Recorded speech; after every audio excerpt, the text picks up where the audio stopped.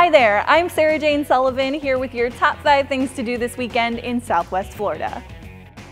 Stroll through FGCU's art gallery and enjoy works made by students who participated in the 2019 Global Sustainable Design Course Study Abroad program. Say that 5 times fast.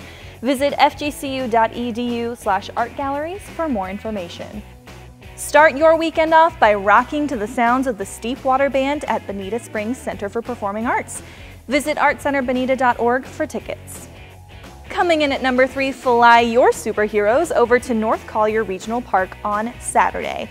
Enjoy superhero costume contests for both children and adults and test your superpowers with a host of activities.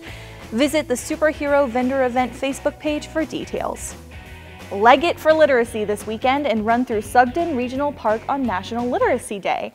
Races include competitive, chip-timed, 5K, or a family fun run.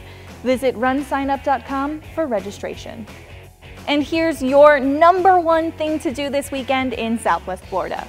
On Friday, return to the 100-acre wood with Disney's live-action film Christopher Robin at Cambier Park in Naples.